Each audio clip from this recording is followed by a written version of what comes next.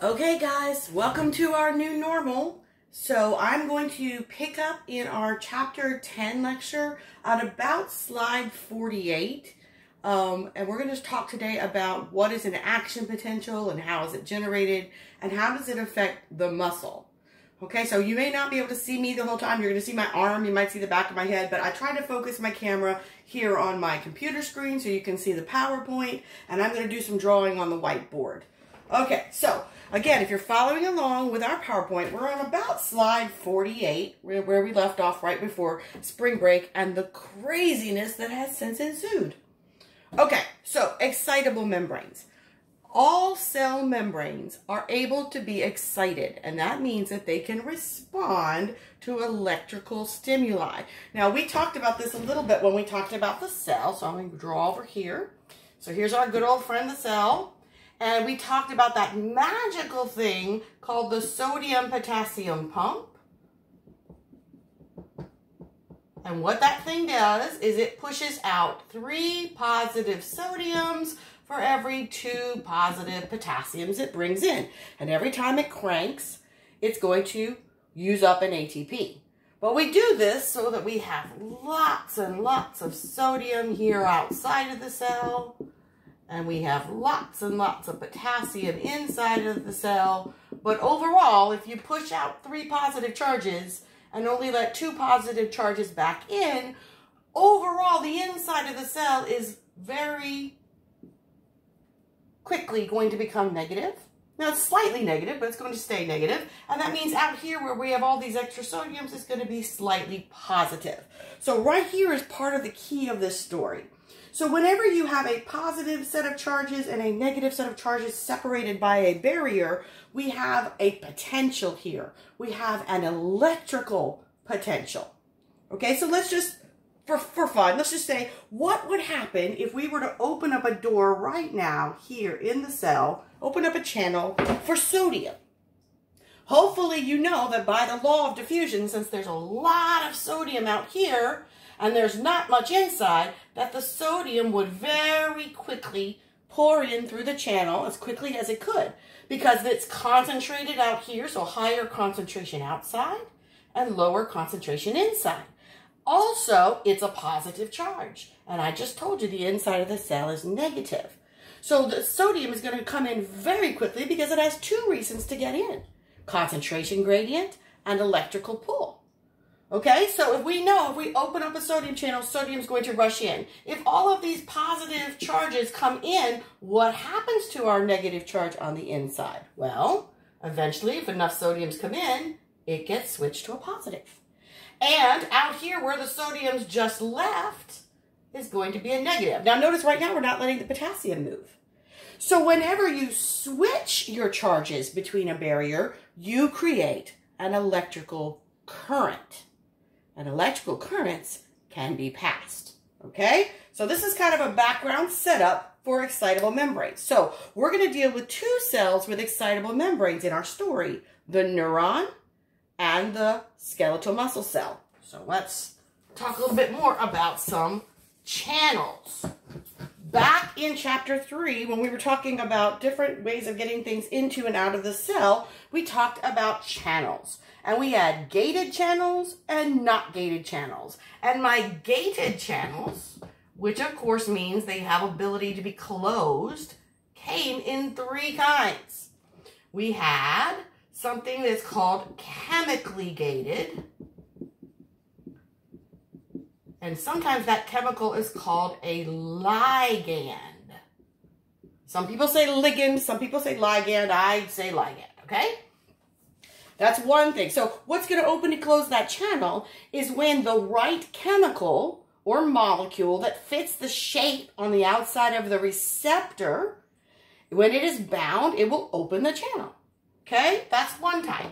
The second type of channel is called a voltage gated channel. And of course, what is it going to respond to but changes in voltage or electrical current? You might start to put the pieces together now. The third type of gated channel is called a mechanically gated channel. And we are not going to touch on these today. We're going to learn more about mechanically gated channels when we get into Anatomy 2 and start talking about your special senses. That'll be our first real exposure to mechanically gated. But that means that we are going to talk about the chemically gated and the voltage gated in our voluntary muscle contraction story. Okay, so where will we find these? Well, we're going to back up a little bit more even. Since we're talking about voluntary muscle, we're talking about being able to control when the muscle contracts with a thought.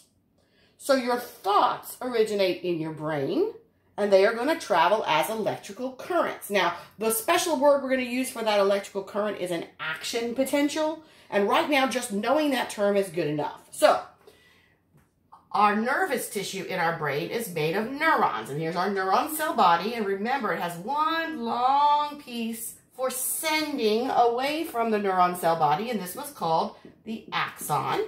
And then it goes all the way down to the end of the axon, and it would split into lots of these, but we're just going to draw one for simplicity. And it has a flattened disc at the end, which would be much smaller than the cell body.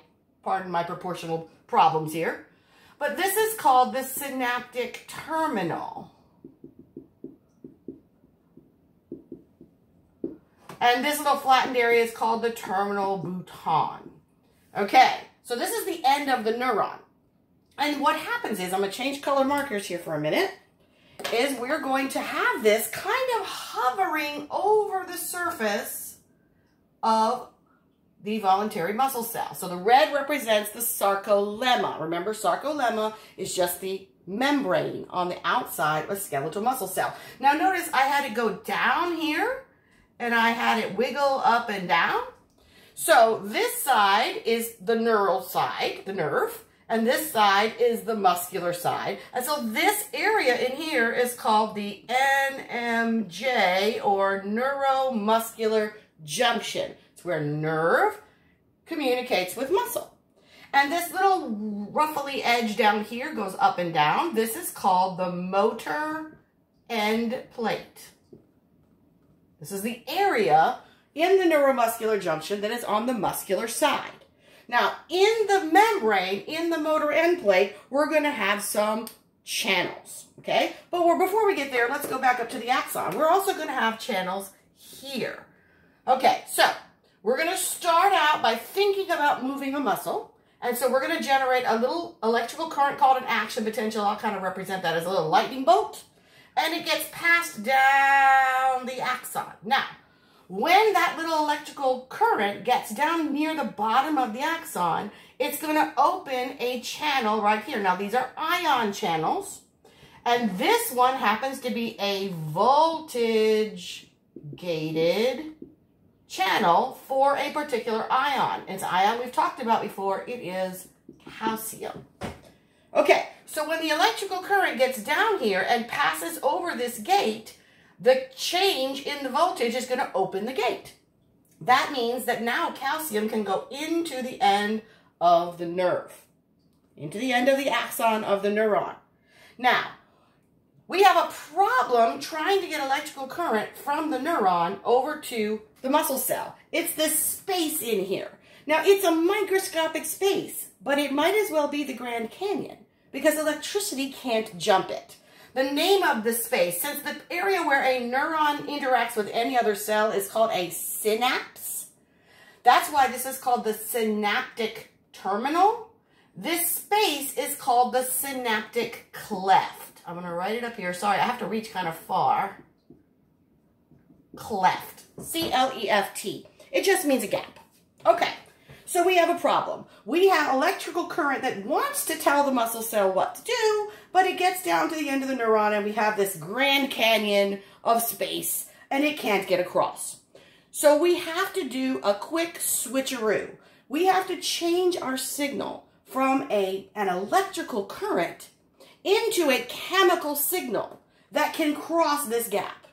Okay, so remember we had voltage-gated channels, and we have something called ligand-gated channels or chemical-gated channels. And so over here on the motor end plate are our ligand-gated channels.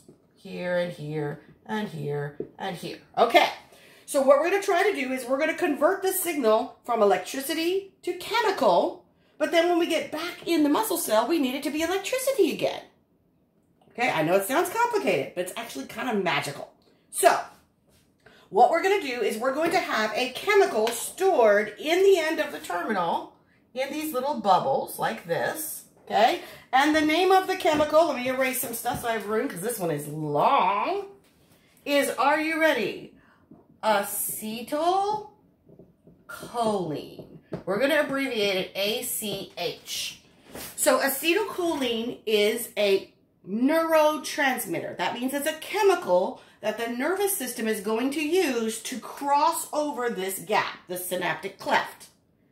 So what we do is when the action potential, the little electrical current, gets down to the bottom of the neuron on the axon, it opens a voltage-gated channel for calcium to come in. The calcium tells the end of the neuron to release the acetylcholine that's in these little bubbles into the space, the synaptic cleft. Okay? Now, the acetylcholine comes over here and it binds to its spot on this channel and opens this channel. These are ligand-gated channels. And what are they ligand-gated channels for? For sodium. Remember the sodium-potassium pump pushed a whole bunch of sodium outside of the cell. It even works on a muscle cell.